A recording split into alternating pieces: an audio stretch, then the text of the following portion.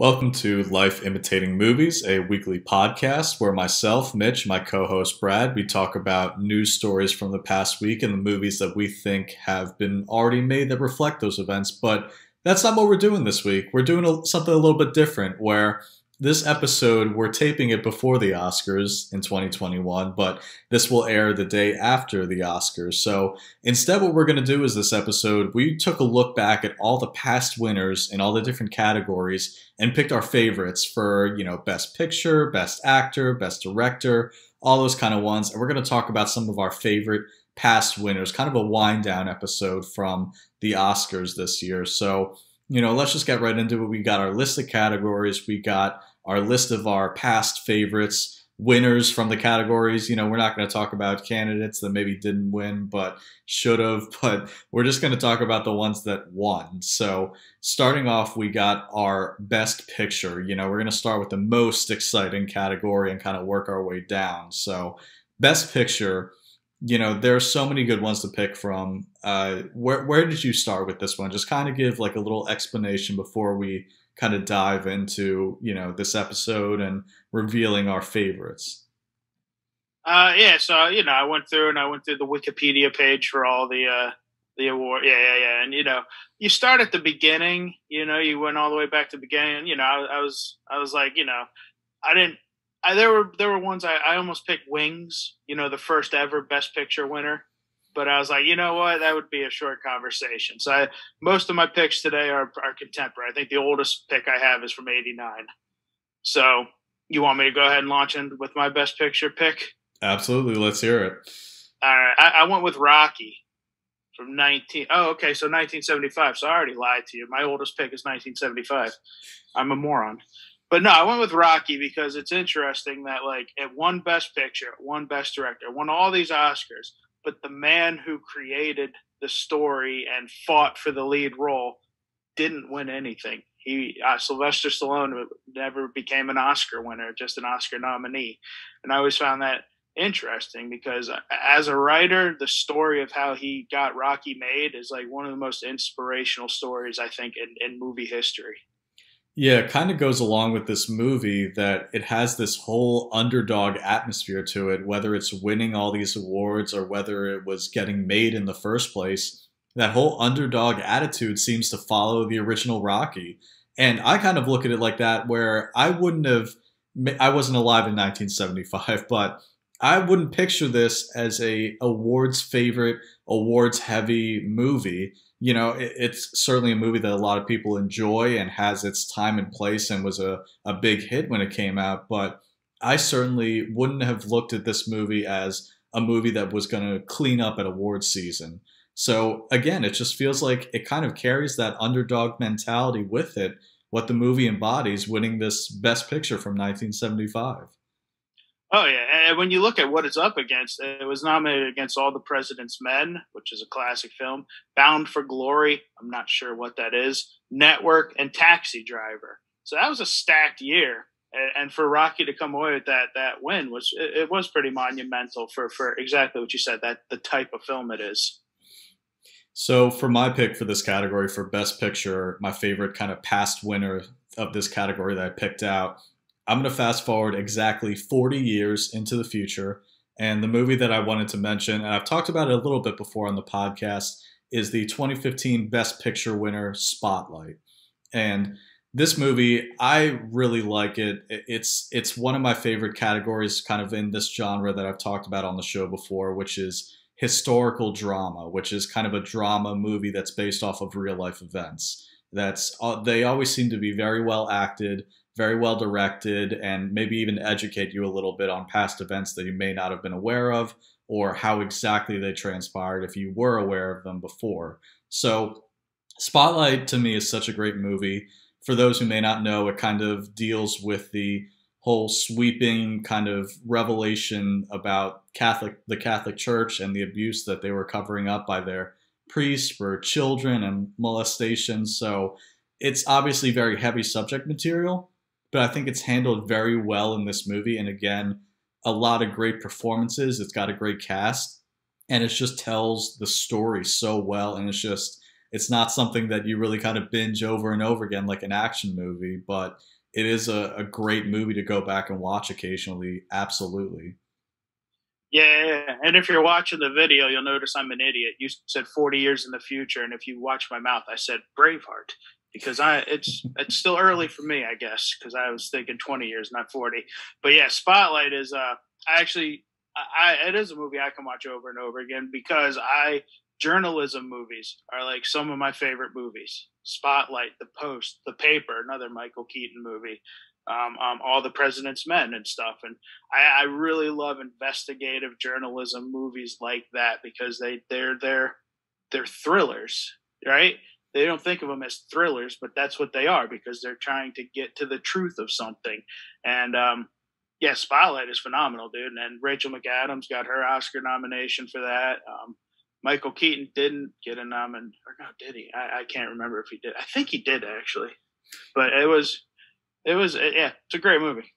Well, either way, even if Keaton wasn't nominated for a Spotlight, because I can't remember off the top of my head either, but I know you are a big Michael Keaton fan. You like almost everything that he's been in, and if I remember correctly, he did later get an Oscar nomination if he hadn't before with Birdman. So, the thing is, he's such a great actor, and like you said, with Rachel McAdams getting nominated for her role in this movie, he's far from the only great actor in this movie. Mark Ruffalo as well, and people maybe know him in households as the Hulk, but he's still quite a good actor as well, and he has a great part in this. So it just all around, it's a great movie that I love watching that I think deserved its Best Picture win in 2015.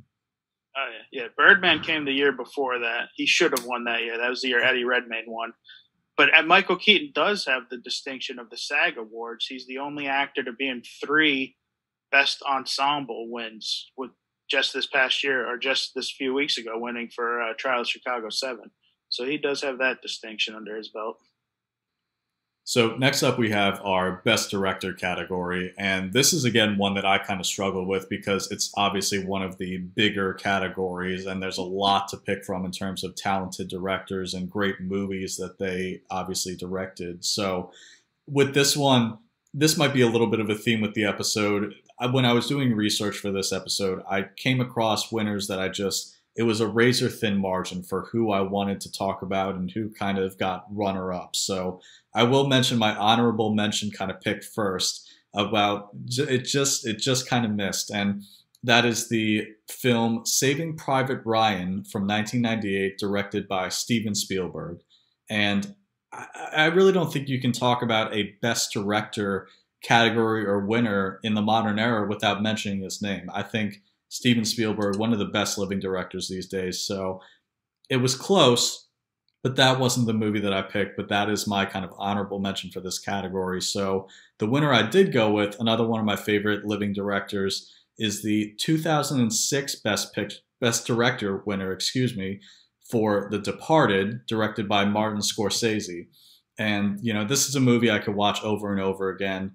So many twists and turns, so many great performances, such great direction, obviously, when you're talking about this category, Best Director. Just a masterfully put together movie by Martin Scorsese, and far from his only one, but this is the one that I really like the most from him that I could go and watch over and over again, and just great direction when you're talking about this category. Yeah, and that was the one that was his first and only Oscar to date, Scorsese's only Oscar, which is like, how the hell does Scorsese only have one? It's insane. But yeah, I look back at Scorsese's filmography, and I think Departed is my favorite of his, barely beating Goodfellas. But I think Departed, just as a whole, it's funny. Like it's actually a pretty funny movie if you actually sit back and watch it. The kills in the movie are shocking, There's some pretty shocking kills in that movie, and DiCaprio and Damon and Anthony Anderson is in it. It's got Jack Nicholson is phenomenal in it. The ending shot is like that whole the rat on the ledge, which was, a lot of people were like, oh, that was tacky, and I'm like, no, that's genius, man. Yeah, and when talking about this category, Best Director, winning for this, The Departed, obviously you mentioned all the actors that are in it, and they certainly give great performances, but I think it's a testimony to Martin Scorsese's ability as a director to get the most out of these actors and get the most out of their performances, to kind of push them in good directions and just get the most out of them for the movie. So I think it really speaks to his talent as a director to really, get the most out of those guys for the movie. Yeah, and the Frank Costello, which is Nicholson's character, he's based off of the Black Mass guy, the guy who Johnny Depp played in Black Mass, the notorious guy, Boston gangster and stuff. Yep. Whitey Bulger. Thank you, Whitey Bulger. Thank you. Yeah, and so it's interesting when you know that little tidbit to go back and watch the movie and stuff. It's one of the best movies ever made, without a shadow of a doubt. So where did you kind of go with this best director category? Who did you kind of pick to represent from a past winner? I went with a movie that, like, the scope of the movie was so large, and it's one of the highest grossing movies ever made. For a long time, it was the highest grossing movie ever made. Yep, there you go. It's James Cameron for Titanic. I mean, he was the king of the world, which I never understood. He got so much crap when he gave his Oscar speech. He said, "I'm the king of the world." And everybody was like, "Yeah, he's got so much ego." It's like, no, morons. That was a quote from the movie. DiCaprio, "I'm king of the world." Like, I never understood why he got crap for that. But I love Titanic. It's another top movie for me, man. It's the scope of it. It's not an intimate movie, man. And just what he did with that movie. And I was reading, I actually collect my Entertainment Weeklies from all the movie preview issues, all dating back to like 95. Yeah, I'm a nerd. But Titanic was originally supposed to be released in the summer of that year, but it was going over budget. So there were so many articles about how Titanic is going to be a Titanic of a movie. It's going to be a failure and everything. And then it came out, and obviously it stuck around the top of the charts for, I think, 13 or 20 some weeks or something like that. It obviously became one of the biggest grossing movies of all time. So just the scope of Titanic makes James Cameron my pick. Yeah, deservedly so. He is a masterful filmmaker. And if you kind of look at stories, articles, documentaries about how he made Titanic, his attention to detail is astounding. He wanted to get everything right, went back and looked at logbooks and diary entries and the wreck of the Titanic and kind of extrapolated what it would look like back then. And he really got it right. Whether or not you like Titanic or James Cameron or his movies, what have you, he certainly has an attention to detail. And there's no denying that and what he got right in this movie. And it still is a very well-made movie that I think holds up to this day. And it has a little bit something for everybody. It has, obviously, the historical aspect to it. It has, obviously the romance, which is central to the plot. It has some recognizable faces and kind of has a few other plot lines in the movie. So it's just great. It's a very well-directed movie when we're talking about this category for Best Director winner. Exactly, yeah, and he did a documentary as well where they go down to the wreckage of the Titanic, and it's a great documentary, seeing the actual wreckage and stuff, and yeah, great flick. Next up is our category for past Best Actor winner. So the Best Actor winners of the past, and for mine, I'm just going to launch right into it. So this one, I'm sure you'll agree with me, and maybe one of these will have the same pick, although there are so many winners of the past that are great, but maybe we might have the same pick for this. So for my favorite Best Actor winner that I kind of researched and went back and looked at, I landed on Anthony Hopkins for his 1991 role in Silence of the Lambs. And what can you say about this performance? He won the Best Actor category he won the Academy Award for Best Actor in 1991, but arguably he should be a supporting actor in this movie under that category because his character only has, I think it's less than 20 minutes of screen time in the movie, if I'm remembering that correctly. He's not really the main antagonist, and he's not really the lead actor in the movie. So I think it's just a testament to his performance and how big of an impact he had in Silence of the Lambs that really landed him in this category and got him the win. And Silence of the Lambs obviously won kind of the big five in its heyday, which are Best Picture, Best Director, Best Actor, Best Actress. and I think that's four. I might be forgetting one, but Anthony Hopkins certainly deserved this award and was just, he plays a deranged serial killer, but you still find him incredibly charming and captivating, and it's just such a masterful performance. Yeah, in my top five performances of all time, Hannibal Lecter is number two, just behind Heath Ledger's Joker. It is without a doubt one of the greatest performances ever, and it's a testament to Anthony Hopkins that this past year with The Father, he gave another one of my top performance of all time. The guy is just he's one of the best actors to ever live. And I like, the fact that like the most iconic scene or whatever from that movie is his, I ate his liver with some fava beans with ice chilled candy. He goes, and if that's coming through at all on the thing, and if it is, I'm sorry, that probably sounded disgusting, but that was an improv by him, and that wasn't actually in the script or anything. He just did it in the moment, and it became the most iconic part of that movie, maybe with the exception of the Goodbye Horses dance. Yeah, so fantastic movie, fantastic performance by Anthony Hopkins. So I'm guessing that you didn't have this one, so you picked a different actor, best actor winner from the past.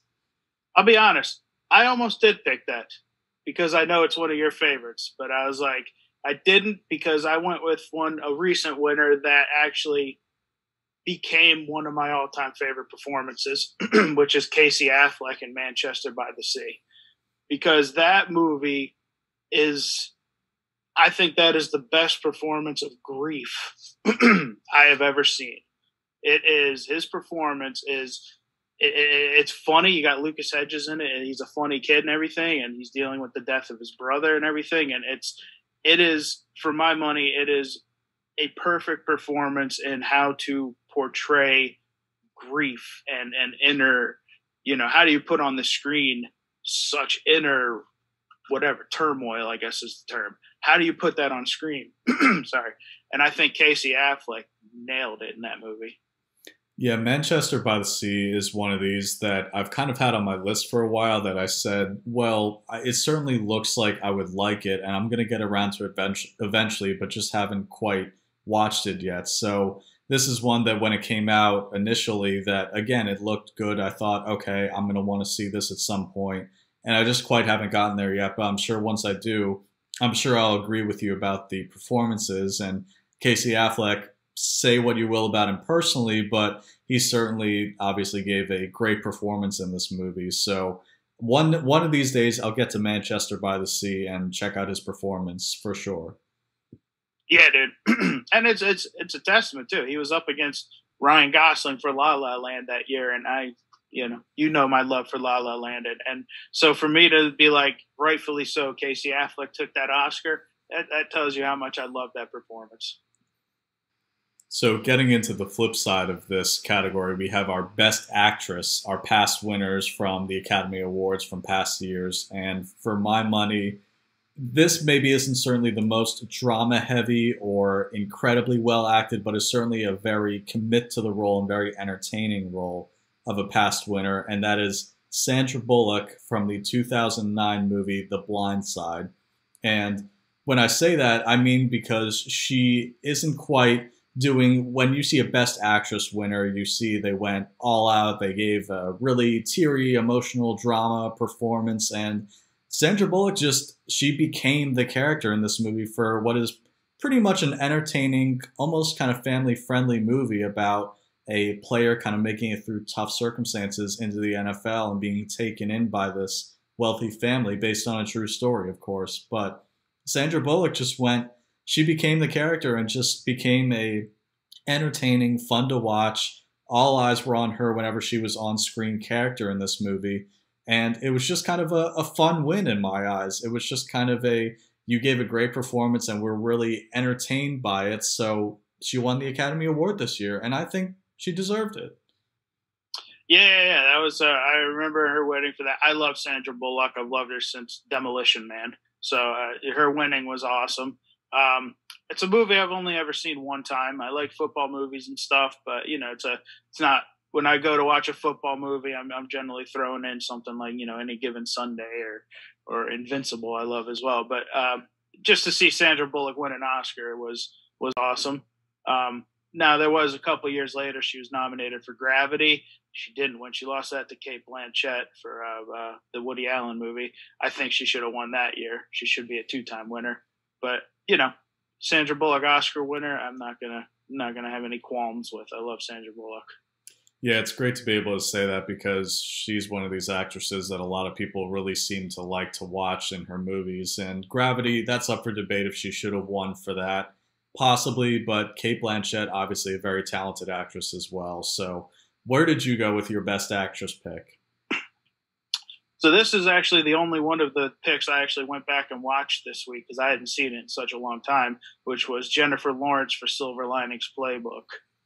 Oh, okay, that face tells me you're not a fan of the movie, or I think the movie's genius. I think the movie was good. I will just say I think her winning over the other people that were nominated in this year was a little controversial. That yeah, she was good in the movie, but I think maybe at the time, if I remember correctly, that people were arguing that there were other people in the category that were nominated that deserved it more. So I certainly think she's talented. I think she did a good job in the movie, but I'm kind of with some of these other people where should she have won? I'm not sure about that, but irregardless, I still enjoy her performance in the movie in Silver Linings Playbook. I enjoy the movie, and I do enjoy Jennifer Lawrence as an actress. Hey, I absolutely love Jennifer Lawrence as an actress. She's phenomenal, and as every interview you see her in, she's just seems super personable. I like it, Jennifer Lawrence. So the other nominees that year were Jessica Chastain for Zero Dark 30, Emmanuel Riva for Amor, which is a foreign film about elderly people. Quvenzhané Wallis from Beasts of the Southern Wild. She was a young actress who was nominated that year, who went on to play Annie, I believe, in the remake of Annie. And Naomi Watts for The Impossible, which was that tsunami movie. So the only one there that I've seen besides that one, honestly, was Zero Dark 30. And honestly, if Jessica Chastain would have won that year, I'd be fine with that as well. I love that movie. But I'm going to have to say I think Jennifer Lawrence rightfully won that year. Fair enough. That's why we have this show. We have these discussions because we like to just debate and express our opinions and, maybe try to change each other's minds, but just discuss these kind of things. So, it's up for debate. And whatever you think at home, have your own inner discussion or discussion with other people. So, I'm of one mind, you're of the other, and we'll see what we argue about next on this episode. Good. All right. So I will say, in terms of this movie, I think it's a phenomenal dive into mental illness. I mean, Bradley Cooper was phenomenal in the movie, just portraying a guy who kind of went crazy when he caught his wife cheating on him.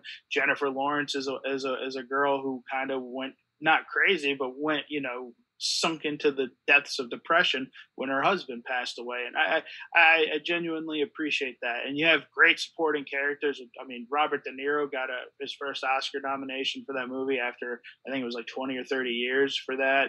Chris Tucker's phenomenal in it. Shea Wigman is in it. It's great movie overall.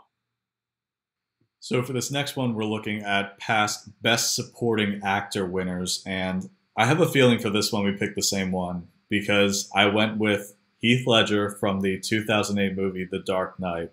And I remember you had just mentioned previously that for your money, that's one of your all-time favorite performances. So I will just say really quick, did you pick the same one? No, and I feel kind of stupid that I didn't, man. I should have. Yeah, that's a complete misstep on my part.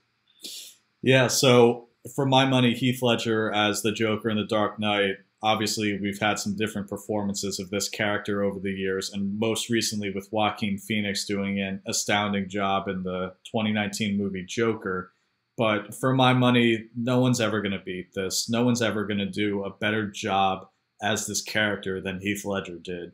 And we're for sure going to get more iterations of this character because people love Batman. They're just going to keep making Batman movies until the end of time, and the Joker is going to be there along with him. So I don't think anyone will ever still eclipse Heath Ledger as the Joker.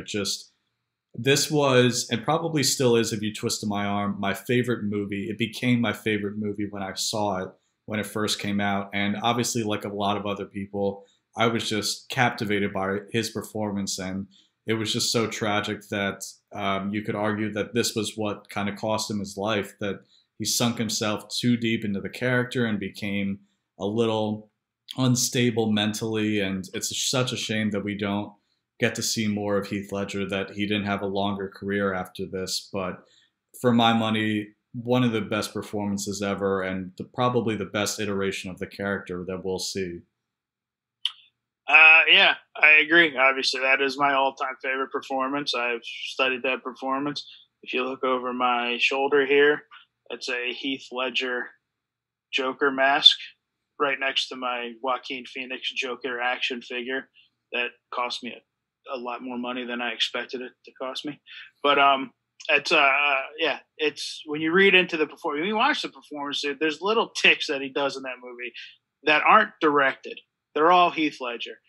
The way he sucks his cheeks when when he talks in the between talking, he sucks his cheeks. He licks his lips. Those little ticks, man, that like make that performance evil, and one of the best performances, not one of the best performance in my book ever, because it's just those little, as an actor studying that role, you really can be like, ooh, okay, that's what he brought to this, man. Like he brought so much to that performance just from those little things, like sucking his cheeks, licking his lips, just his voice, the way he worked on his voice. So a lot of people may not know that those things, like you just talked about, the ticks, those were not intentional. They were improvised or kind of done subconsciously by Heath Ledger, because the little licks that like his tongue kind of darts out sometimes when he's talking is because the makeup, he was kind of doing that as a nervous tick or kind of an unconscious thing that he was doing because of the makeup on his face. And they liked it so much that they kept it in the movie as a trait of his character. And again, just as a testimony to his performance in the movie, the scene where he kind of corners Maggie Gyllenhaal and he's kind of in her face with the knife, kind of doing a little bit of a monologue about how he got those scars, that her acting in that was only kind of half acting. She was legitimately a little scared of him when he was in her face with the makeup that he had and the performance that he was giving. He was legitimately kind of scaring her a little bit. If you go back and watch that scene, some of that is not her pretending to be uncomfortable. Some of that is her really just being so engrossed by his performance that she felt genuinely uncomfortable. Yeah, yeah. I mean, yeah, and that's pretty funny too when it's like they're in that. That tells you how acting is. Like they're in that moment and she's scared of him, but really, Heath Ledger is, her and Maggie Gyllenhaal's brother, and Heath Ledger are like the best of friends. I think Heath Ledger was, or Jake Gyllenhaal was Heath Ledger's baby's godfather and everything. So that whole family is super close. But that kind of tells you, man. Once you call action, you kind of just get into the role, and he got into the role like none other. Yeah, so I'm a little disappointed that you say it's one of your favorite performances, but then you didn't pick it to kind of talk about with this Best Supporting Actor, the past winners. So what did you go with instead? Well, I have a few listed here that I was going to talk about, in keeping with. I had Jack Nicholson from A Few Good Men. He didn't win that year. He lost to Gene Hackman for Unforgiven. And I think that performance is one of the best. It's like my monologue I did for auditions, which is why I never got booked. But I actually went with another guy that's over my shoulder, Robin Williams from Good Will Hunting. That poster back there is one of my all-time favorite quotes that he gave, which is, "You're only given a single spark of insanity. You mustn't lose it." That's a Robin Williams quote, and I just love that quote. But when Robin Williams finally won for Good Will Hunting, man, it's one of my favorite performances. Again, I think you see this comedic actor just delve into this dramatic role, man, and the scene where he takes Matt Damon by the throat and says, "You talk about my wife again, I will effing end you." That's like one of my favorite line deliveries of all time. Yeah, Robin Williams certainly gave a great performance and deservedly won the award for Best Supporting Actor for Good Will Hunting. But it's a shame because we're talking about these two, they're similar, where these late great actors that unfortunately we kind of lost before their time. And this is one that you can go back, and certainly a lot of people remember him for his comedic roles. But I think in hindsight now, after his death, if you go back and watch his performance in Good Will Hunting, it hits even harder because of him passing maybe a little bit before his time, and it's adds more drama to his performance and more gravity to it. So I certainly think it's one that you can go back and keep watching, and he certainly captivated audiences when it came out and still kind of earns his screen time with this one. So certainly a deserving winner. Moving on to our next category, we have past winners from the Best Supporting Actress category. So with this one, I picked somebody who gave a performance in a movie that I only just saw recently. I saw this movie a few months back, and that is Lupita Nyong'o's performance from 12 Years a Slave, winning the 2013 Academy Award for Best Supporting Actress. And I'd only seen this movie for the first time a few months ago, and it is a brutal yet needed, honest depiction of slavery.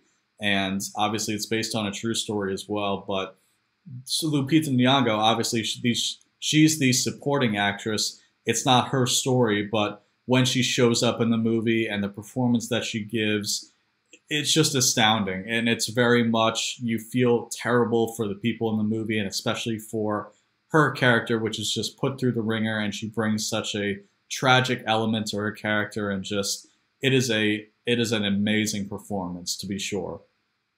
Oh yeah, and that was her first movie. That was her first movie out of acting school, and then she won the Oscar for it, and rightfully so, dude. It's a great movie. It is that was the movie that brought Brad Pitt his first ever Oscar, because he actually produced it, and that movie won Best Picture. And she is. I know she was up against Jennifer Lawrence that year for American Hustle, and I think that was the big who's it gonna go to between the two of them. And as much as I love Jennifer Lawrence and I loved American Hustle, I think Lupita Nyong'o rightfully took that Oscar, because she came out of the gate, somebody you haven't heard of, and you were like, okay, you didn't forget her name from there, because she's gone on to just do phenomenal work, man. She's a great actress.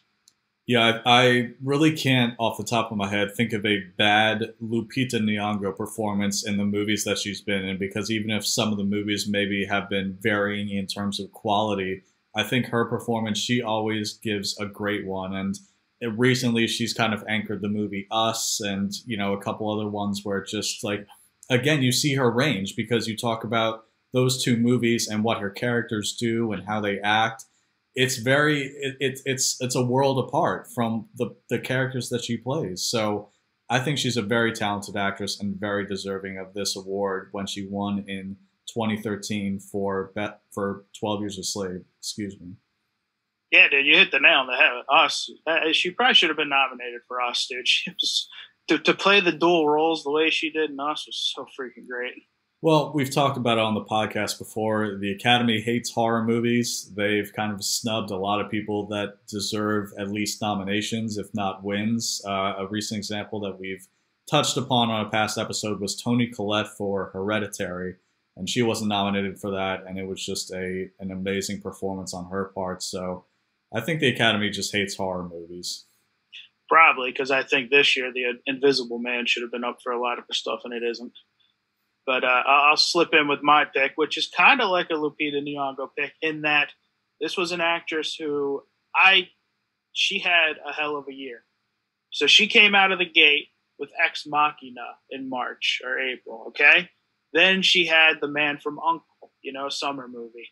Then she stars in The Danish Girl, wins the Oscar for The Danish Girl, and I'm talking about Alicia Vikander. So I just think, I love, that. Oh, she was also in Burnt with Bradley Cooper, which is, a decent little cooking movie. But, it's just like this.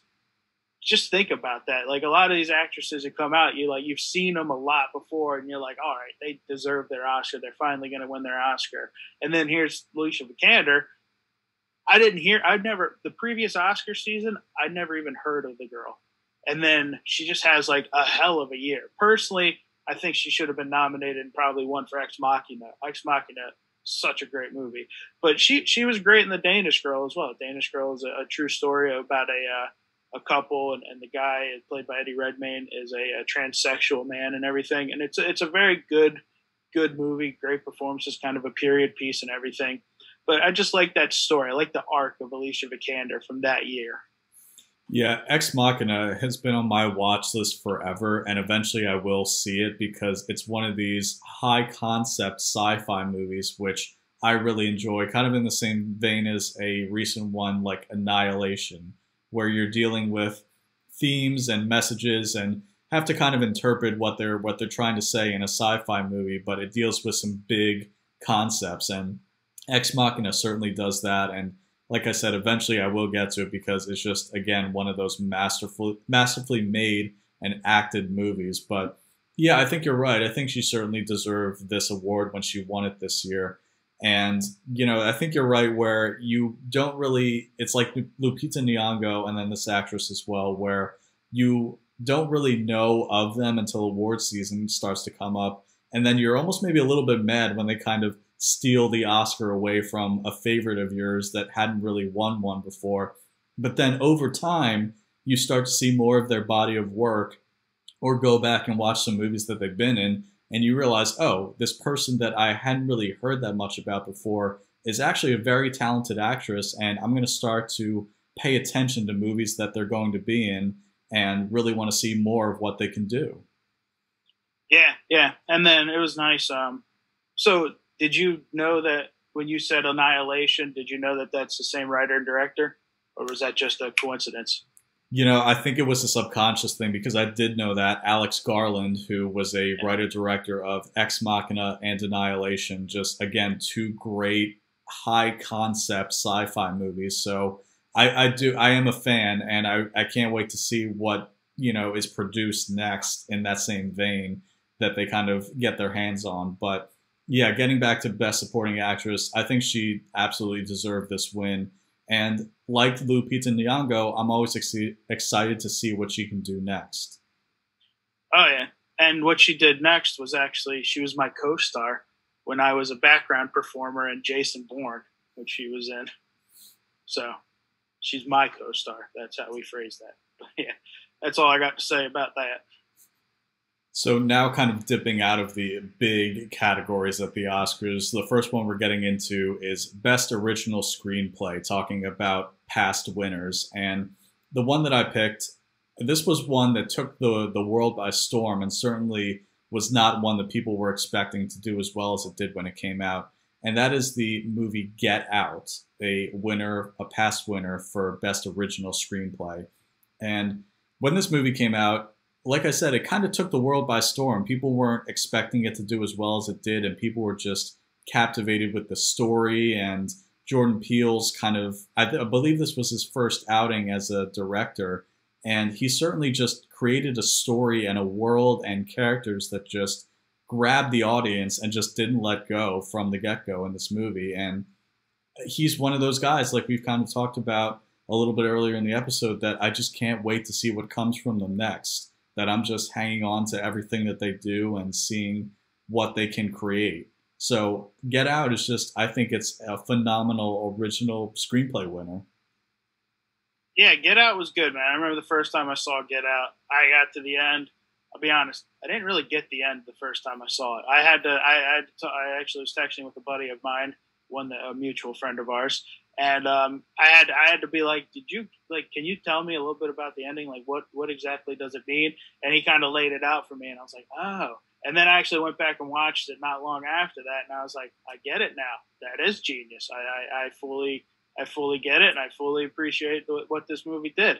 And I like that, like, a lot of the story was based almost entirely on the one line Bradley Whitford says, which is, I would have voted for Obama a third time if I could have, which is kind of what I think Jordan Peele had talked about in interviews about, like, what was almost the catalyst for writing the movie, which was, this like white people almost don't really kind of get how essentially racist it is when they're trying not to be racist by just saying that one line is like, and it's interesting. And I like hearing that too, because it's so interesting when it comes to like the writing process. He crafted this great movie, Oscar winning movie, basically, where does the inspiration come from? It came from essentially just one line. He heard somebody say that, and he crafted this entire horror movie. That one line took him and his love of horror movies and crafted this movie that was interesting because it was released in February of that year, and it's very rare that a movie released so far before the next Oscars comes and wins Oscars. Yeah, I think that's a testament to him as a filmmaker that it kind of was nominated so quickly after it came out. And you're right, this is certainly a movie you have to go back and watch twice because there's a lot of kind of hidden things and meanings and symbolism that you obviously didn't pick up the first time that you watched it because you're watching these events unfold for the first time. So we've talked about Get Out a little bit before on the podcast on a previous episode, but we're not really kind of diving into spoilers because it's only a few years old, if you can believe it. But it is a movie that I will suggest if you haven't seen it that you go back and watch twice because there's all these little masterful touches that you have no idea were there, that they meant something else, that, again, it's just a great piece of filmmaking by Jordan Peele. Yep. And this year you have two of the stars of that movie up for Oscars, with one of them probably going to win. Lakeith Stanfield and Daniel Kaluuya are both nominated for supporting actor this year, and obviously they're both in Get Out. So it's a good flick. So I know you probably like this category because you like the screenplay categories and you like the writing. So, where did you have to pick a winner from with this? So we already talked about the movie, but we're going to talk about the different aspect of the movie now, which is I picked Good Will Hunting because it's another one of those, like Rocky, as a writer, it's just an inspirational story of these two actors, Ben Affleck, Matt Damon. They weren't happy with the roles they were getting. And so they said, well, let's just write our own movie. And so they wrote their own movie, acted. They write it specifically for them to act in it. Get Gus Van Sant, who's a big-time indie director, to direct it. Actually, Kevin Smith, one of my idols, was very instrumental in getting that movie made because Ben Affleck and Kevin Smith worked together in his movies, and Affleck gave Smith the script. Smith was able to get it in the hands of a certain executive who is currently in jail, Harvey Weinstein, and got the movie made. And it's such it just became an inspirational story in terms, just like Rocky, where they got it made. Their careers, obviously, they are Matt Damon and Ben Affleck, two of the biggest stars ever, and it started with Good Will Hunting. Yeah, I think it's just such not the norm when you have actors that at the time were still a little bit early on in their careers with Matt Damon and Ben Affleck that managed to write a great movie, that managed to churn out a great script. That almost seems like that's not the norm, where that kind of thing happens later in actors and actresses' careers, where if they dabble in writing, that's when they get it right, or when they start to write is a little bit later in their careers because they've been around and they've had a lot of ideas churning that have formed over the years. So really good for them that this kind of early on in their careers, they were able to write this script and get it made into a movie, which is a lot more difficult than people think. Even if you're an actor in Hollywood, if you have an idea for a movie, to actually get it made. But really good for them that they were able to do this early in their career. Yeah, man. And it's a testament. I like when scripts can come out and the how you like them apples. You ever hear that? That is a direct quote, subconsciously or consciously, from Good Will Hunting. All right, so on the flip side of this coin, we have Best Adapted Screenplay, and the difference is original screenplay is an original idea that somebody wrote for a movie that then got made into the movie. An adapted screenplay is kind of taking something that is from some kind of source material, whether it's a TV show, book, whatever have you, real life story, and turning it into a movie. So adapted screenplay, this movie that I picked, a past winner from 2003 specifically, this movie cleaned up at the Academy Awards, and that is The Lord of the Rings, The Return of the King. This movie, Best Adapted Screenplay, was far from the only award that it won that year. Cleaned up at the Academy Awards, but I think pound for pound, this is probably one of the best adaptations that we've ever had. Translating this at the time, it was probably difficult, even though it doesn't really seem so in hindsight because they got the movie so right. But at the time, it was probably a very difficult adaptation to get right because there's so much happening, and it might be hard to translate it into an exciting, captivating big screen movie that people will like, that will make money. But somehow they did it, and it's an amazing adaptation. Say what you will about its 20 endings, but movie never seems to end. But the adaptation of it is just it's full of epic battles. It has character drama. It takes everything from the book and just makes it 100 times better. And I'm glad to say that when these movies were coming out, I was actually in elementary, middle school at the time. And I'm glad to say that at that young age, I was able to read and process the three books before they became movies. You know, I had found out that the movies were coming out, that this was a classic fantasy series that I thought, you know what, let me go read this. And I actually really liked the books, even as a young kid. Right on. Yeah, I never read those books. When it comes to the movies, those are like Star Wars. Those are movies that I think a lot of people obsess over that I've seen. I enjoy. I appreciate. Not my favorite movies, but I do enjoy them. Just not my favorite. But I will agree, winning a screenplay for that was it's one of the few movies that I don't believe it's the only movie, but I know it's one of the few that was a clean sweep. It won every Oscar it was nominated for that year. Even Steven Spielberg, when he announced Best Picture that year, he said, "And it's a clean sweep." Lord of the Rings: Return of the King, and I think that was a year. Peter Jackson also won for director that year, and that kind of harkens back to my James Cameron thing, which is the scope of these movies. I fully agree with the Academy awarding this movie as it wasn't just for Return of the King. I don't think it was awarding all three movies, just giving it to the finale because the scope of those movies, to film three movies back to back to back like he did, which hadn't really been done. I know Back to the Future 2 and 3 shot at the same time, but I can't think of another trilogy of movies that all shot simultaneously.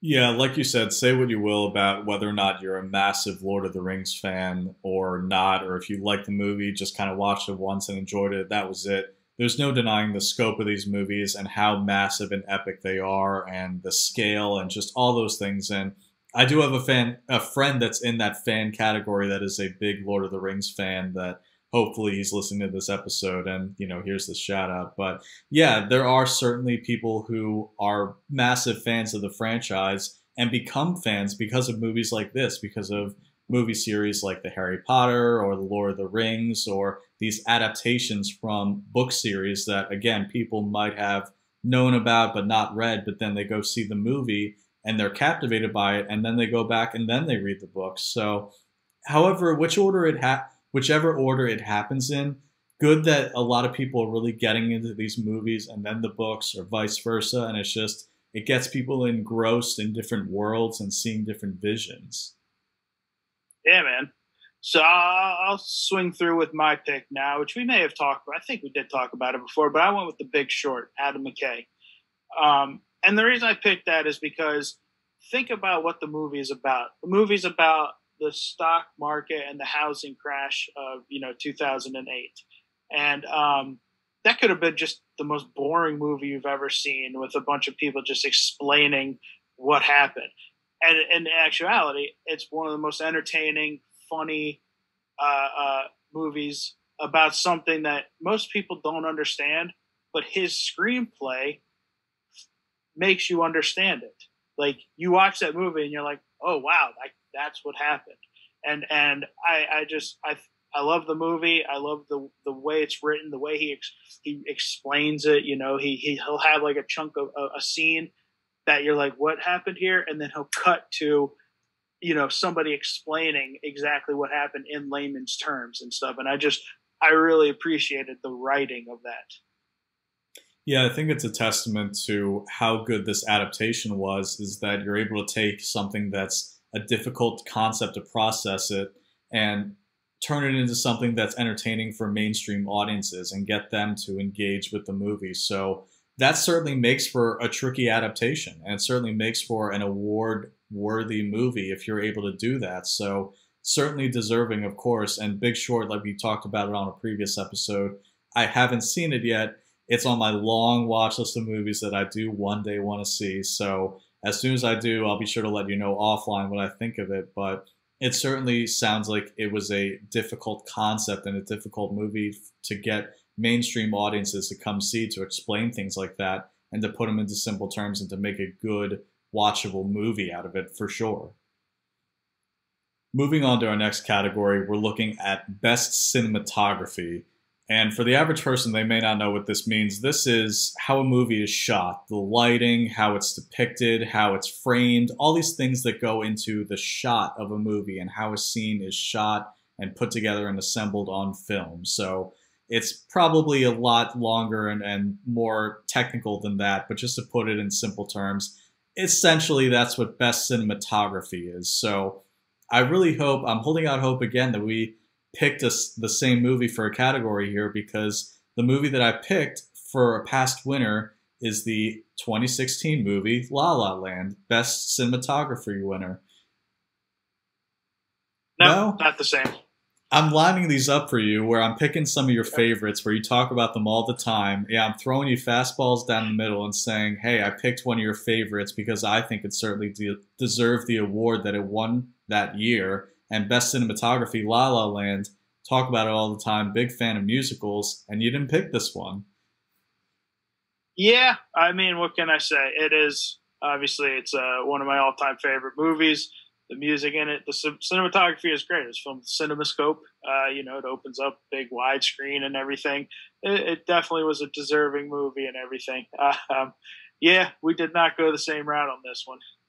It's a shame because I'd love to kind of talk about La La Land with you, where you picked it as well, and we were in sync, where we both appreciated, and we obviously do appreciate, but not in the way that we picked it to talk about the same movie, but the way that it's shot, and it's very reminiscent of old Hollywood, and that's the vibe that they're kind of going for, where they're trying to evoke this sense of wonder and nostalgia and really call back to the glory days of Hollywood, the golden years, and just the way it's shot and the way it's colored and the way it's lit, and it's really just a masterful piece of cinematography. So, excuse me, certainly deserving of that win in 2016 for best cinematography. La La Land is just, it's shot very beautifully and it's just very well put together. If nothing else, even if you don't like musicals, you could just put the movie on mute and still just enjoy the beauty and the scale and the shot progression that it has. Oh, yeah. And it has one of my all-time favorite shots, which is Someone in the Crowd, the song Someone in the Crowd, where they go to like the big party and the camera jumps into the pool and then starts spinning around 360 of everybody dancing around the pool and jumping in. That's one of my all-time favorite shots. So you're right. I should have picked it. So what did you pick instead? I went with Blade Runner 2049, Roger Deakins, one of the all-time great cinematographers. He was nominated 12 times previously. I think he's the most nominated cinematographer ever without a win. And then Blade Runner 2049 came out, and he finally won. I think he's one of the few cinematographers, I believe, got a standing ovation when he won, because he is a legend in the industry. And if you saw Blade Runner 2049, it's soaked in neon, the lights, the camera movements. It's a dark film noir, almost like the original Blade Runner. It looks phenomenal. It is such a great looking movie. And Roger Deakins is like, he's a legend. He's one of the best ever, which is kind of why I also like, after not winning for so long, he won again 2 years later for 1917, which is, a single film to look like a single shot throughout the entire movie. And the guy is just a master. So for those who may not know, Roger Deakins is a masterful cinematographer. As you put it, he was nominated a ton of times and finally was able to get a couple of Oscar wins. But he is essentially the guy. If you want the best cinematographer in the business, he's the person that you hire. And people at home may not know, he may not be a household name for casual moviegoers, but he has worked on a lot of these classic movies that you've seen that, if you are able to kind of notice that where, hey, I really like how this is shot or how this scene is lit, it's probably been Roger Deakins behind that magic. So certainly deserving. He is the person in cinematography and movies over the last however many years he's been working. So very deserving. Very glad he finally got a win. Yeah, yeah. So do you kind of forgive me now for who I picked and everything? It's just I wanted to talk about Roger Deakins. Yes, Roger Deakins is certainly very, very talented and very deserving, but I'm still a little disappointed you didn't pick La La Land because you like to talk about it so much on the show, but I certainly understand the direction that you went. So next up we have Best Production Design, and this is exactly what it sounds like. It's the best design of a set or the best kind of props that you see dotted around a scene, or basically when they build the scene, when they build the background, they build the setting that the movie is taking place in.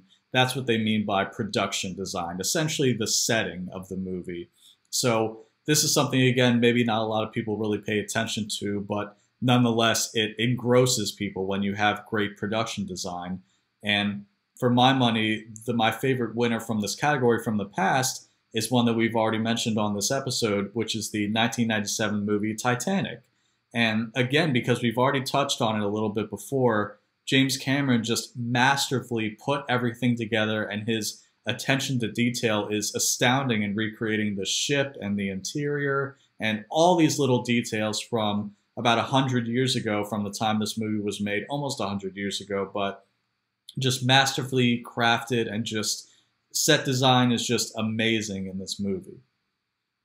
100% agree with that. Absolutely love Titanic. So, I mean, the way they recreated the Titanic on the Blu-ray, they have several documentaries about the production of the movie, and I've watched them all, and they're phenomenal. They recreated almost an entire replica of the Titanic down in Mexico. It's the scope. I mean, that's like the word of the day. If we were to be Pee Wee Herman show, scope would be our word of the day.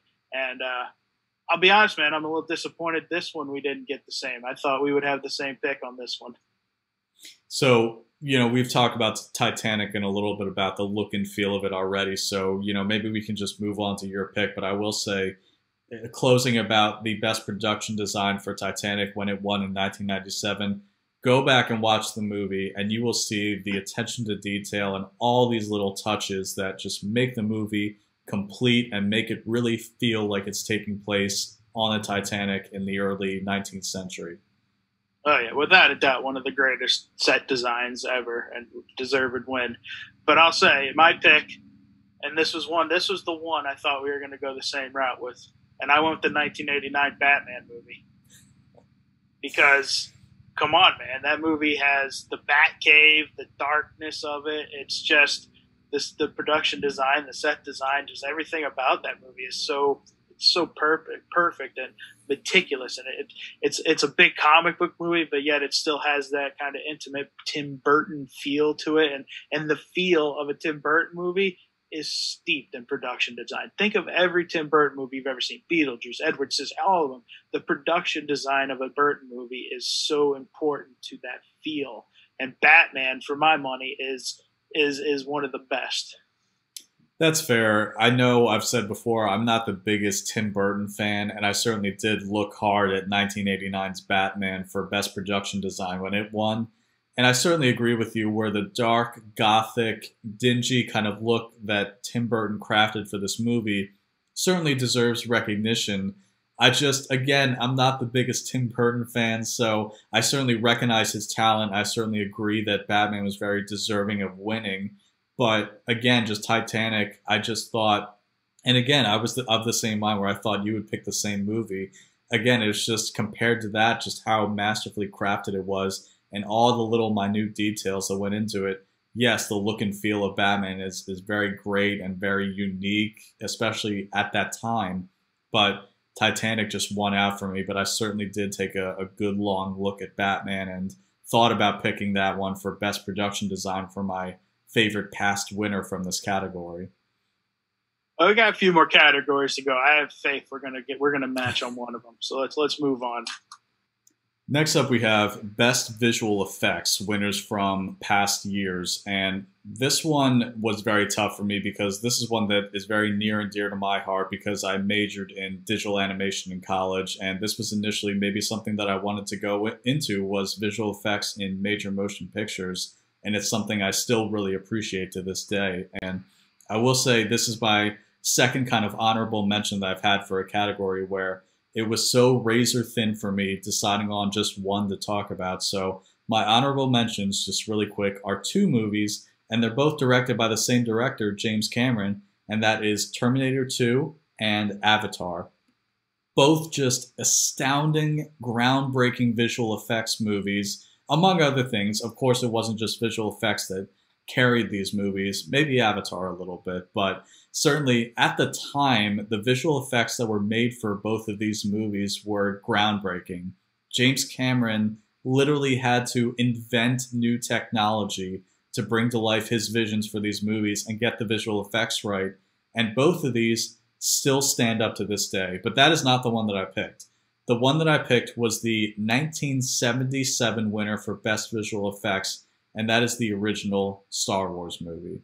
I mean, what more is there to say? Just crafting a vision and doing things on screen with lightsabers and blaster effects and to scale spaceships floating in space and planets exploding.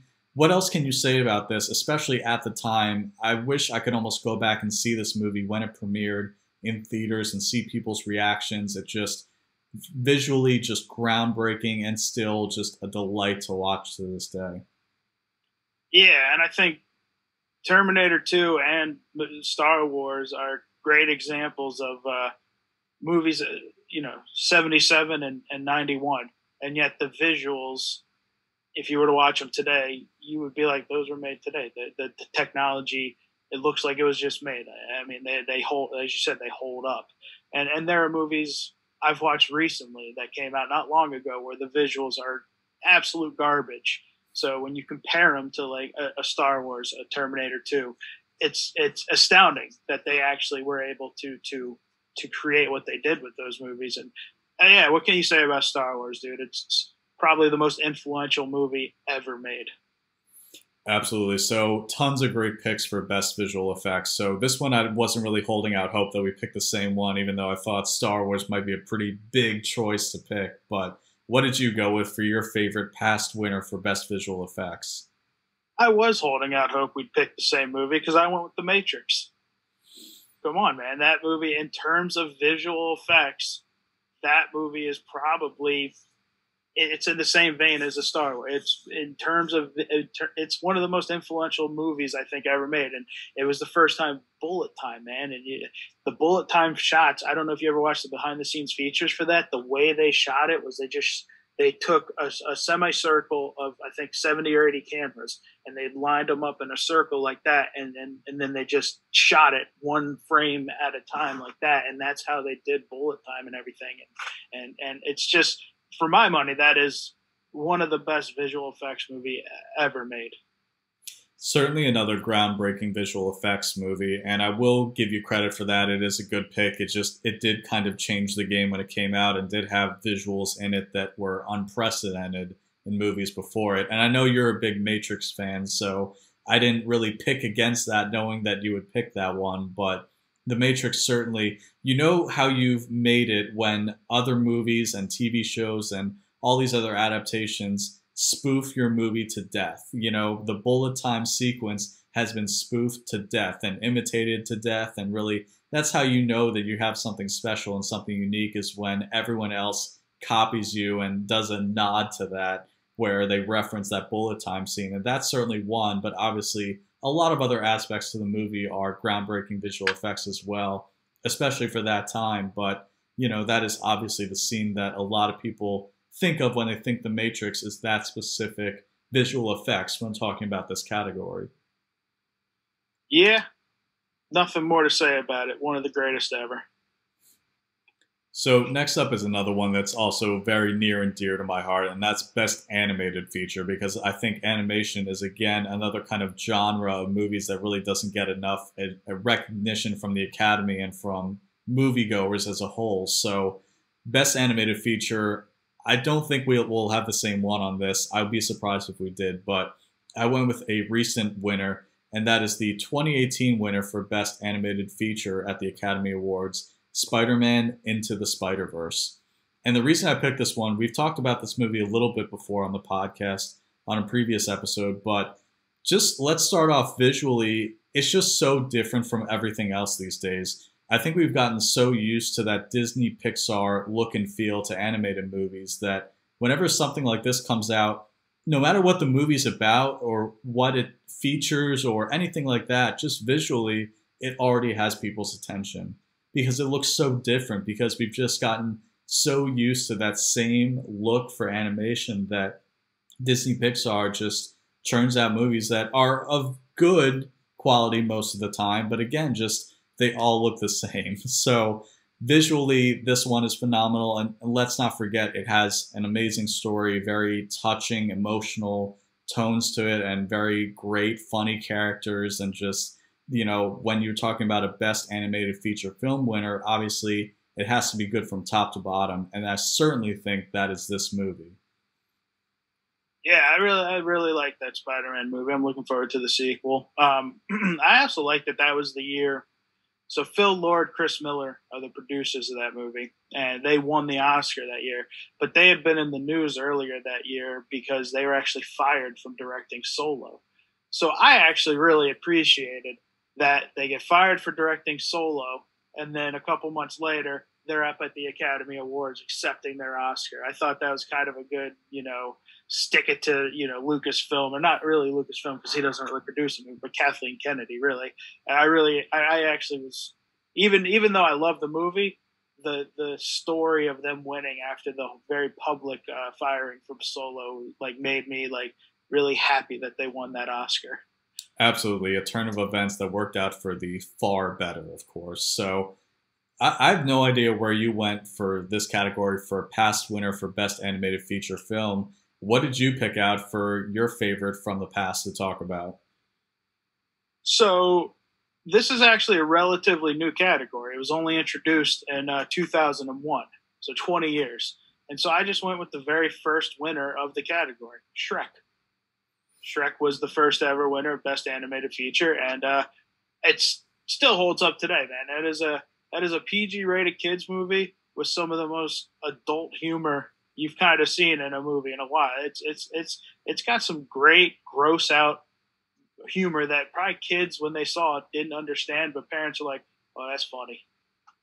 Yeah, Shrek, I did forget to mention up top that this is a new category. And again, going back to what I said about the Academy not really recognizing animation for what it should be, has only been around for around 20 years, and Shrek was the very first winner.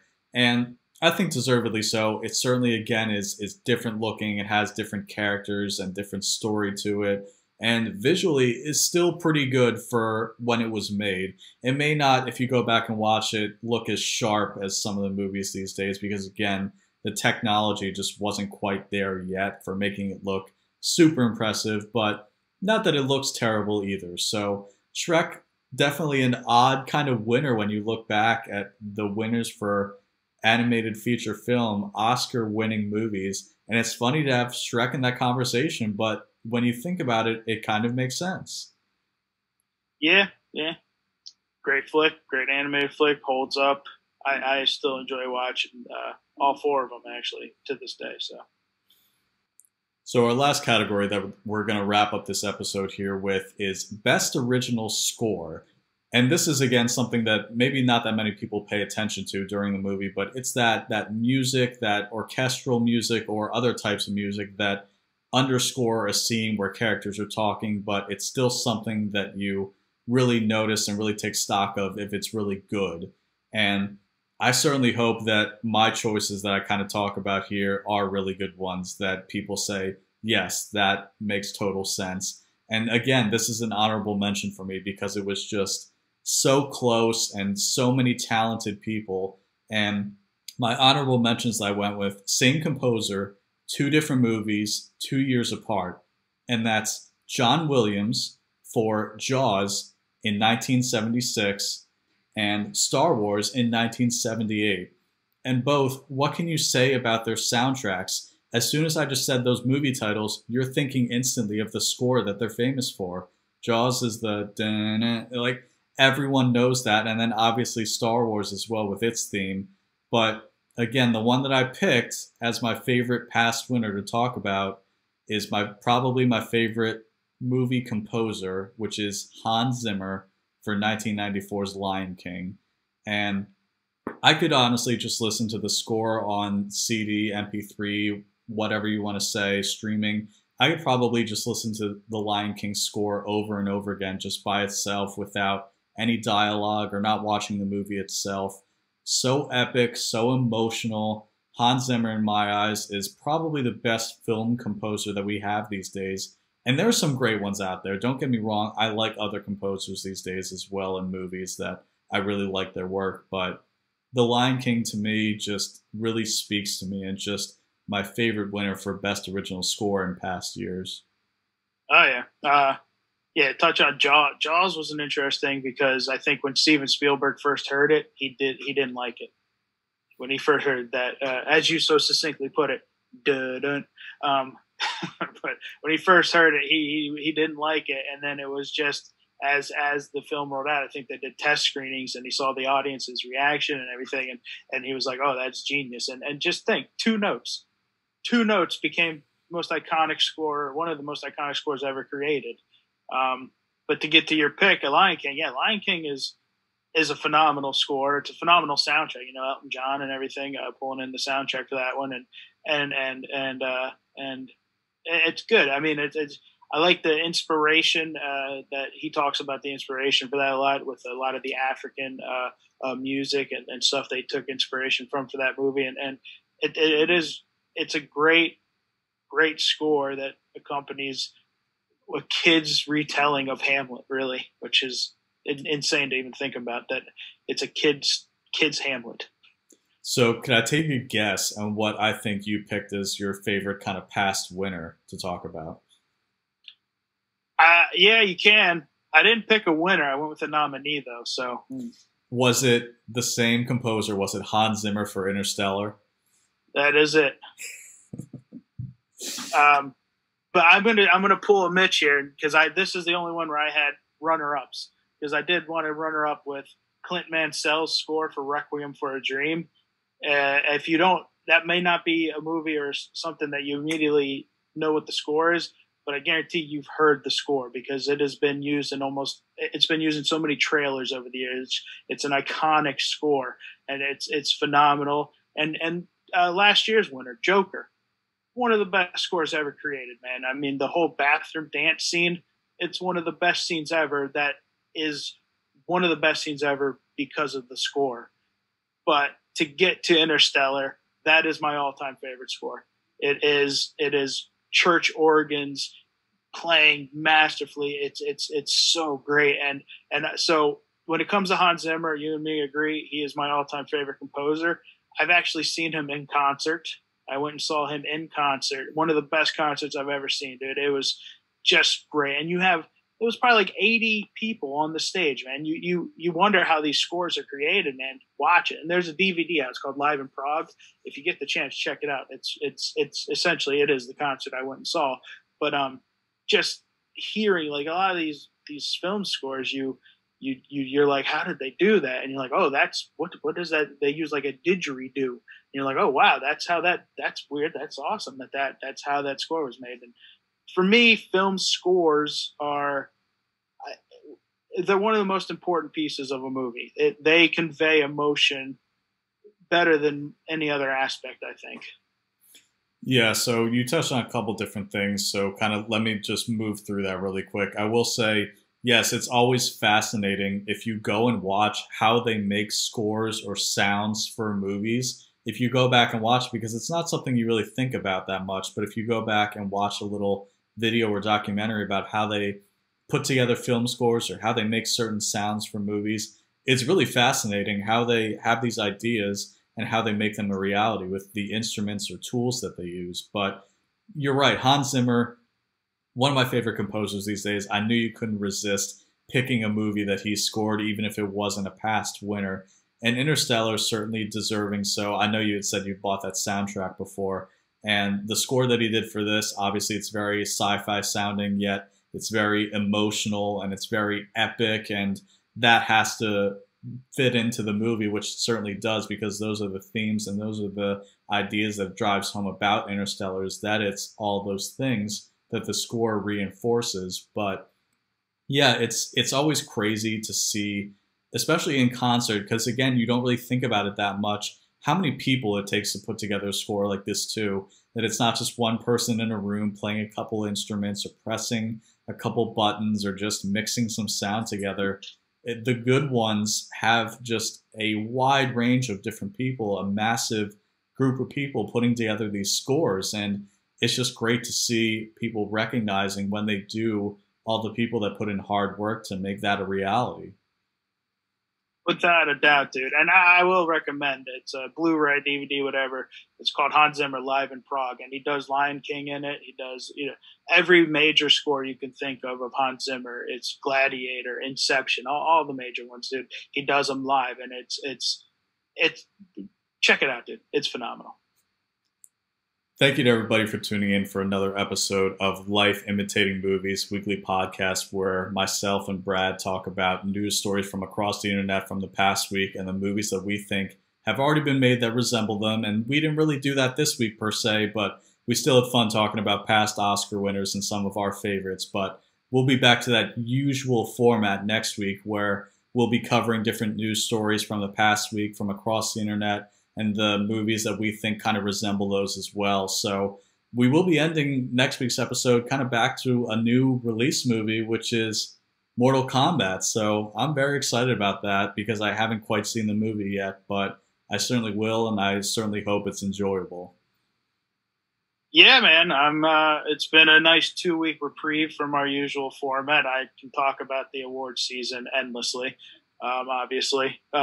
So I've enjoyed these 2 weeks we did. But yeah, getting back, we'll touch on some topics, pick some movies, and Mortal Kombat. I'm really looking forward to Mortal Kombat. I love the original, so I'm looking forward to checking that one out. So thank you to everybody for tuning in, and we'll be back at our usual time, Monday, 10 a.m. Eastern, with a new episode of Life Imitating Movies. Thank you for tuning in.